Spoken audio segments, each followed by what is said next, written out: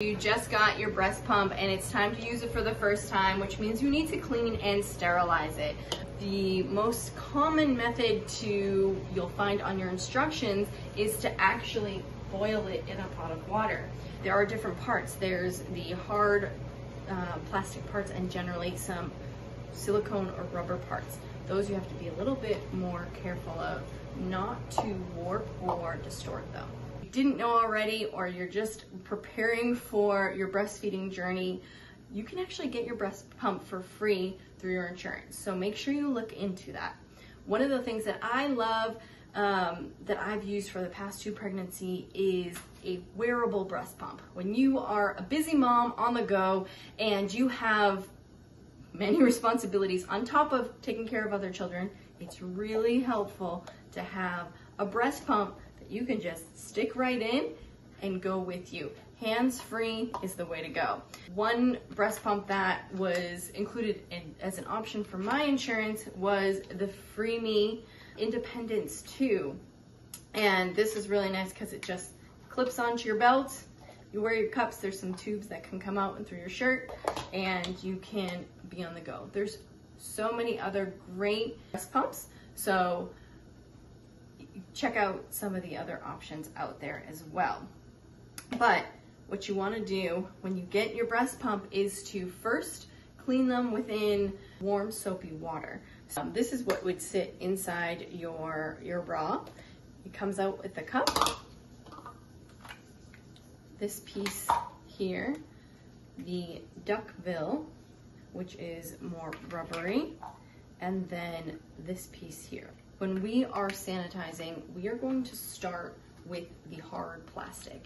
The directions on the package say to sterilize in boiling water for 10 minutes. I already have a pot of boiling water going, so once I clean these in soapy water, I'm gonna bump those in. Let's wash first, and then we'll put them in the pot of water. Okay, first things first, we're gonna add some warm soapy water right in there. Add all of our parts in.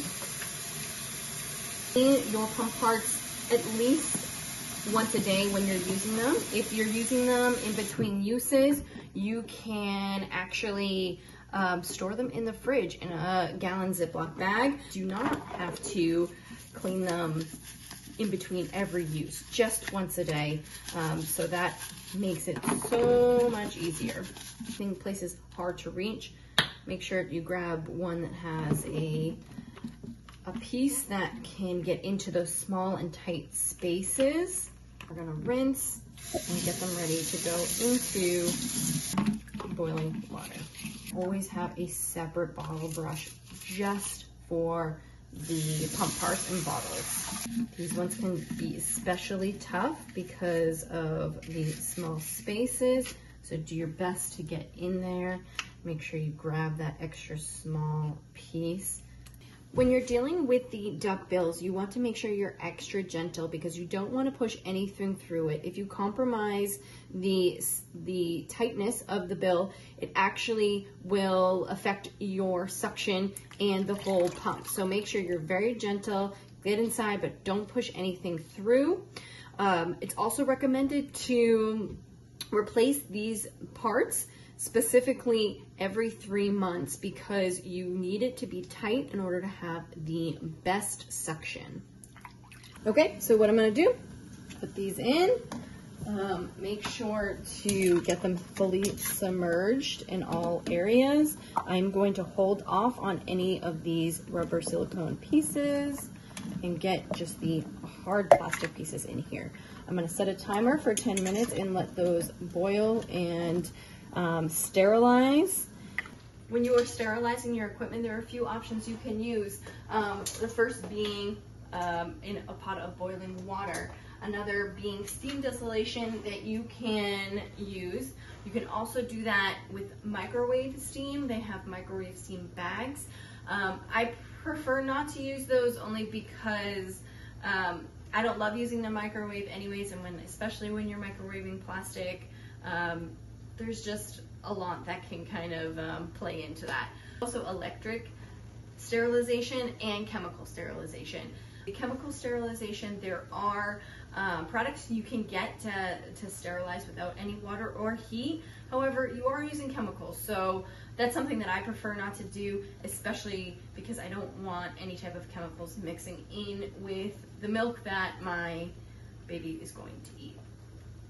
You are going to remove your parts from the steam. Make sure that you drain out all the water and either place them on a towel, on a drying rack, but let them air dry and fully dry before your use.